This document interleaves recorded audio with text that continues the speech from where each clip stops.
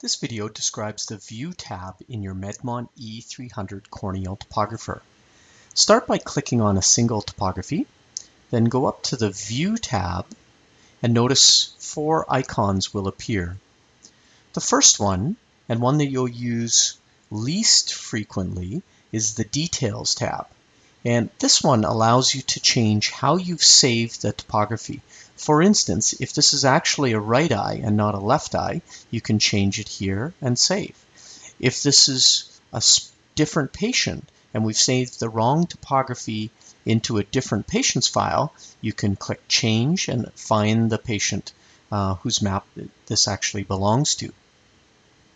So this icon, the Details, is used least frequently. The one you're going to use most frequently is the Image option, and this allows you to view up to 4 different topographies simultaneously. For instance, a right and left eye, or in this case, the same topography from the same day, 4 different images of that eye, and allowing us to view the reproducibility of the maps.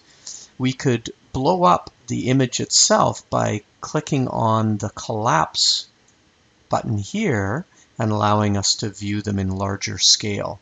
Or again, clicking on the Expand to allow for the Data section, Zone K, and Comments to be viewed.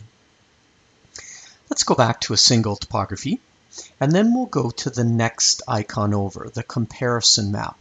And this option is used most frequently in orthokeratology or to compare patient visits over time. For instance, if we take our pre-ortho-K topography, our baseline map, select our post-treatment map, then click on the comparison icon, this allows us to view how the eye has changed over time. The comparison map will be analyzed in great detail in a later video.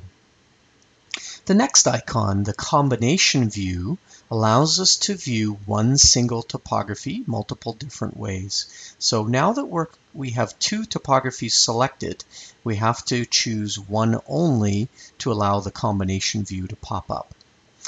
We can see the same individual topography as an axial map, a tangential map, an elevation map, and the photokeratoscope image.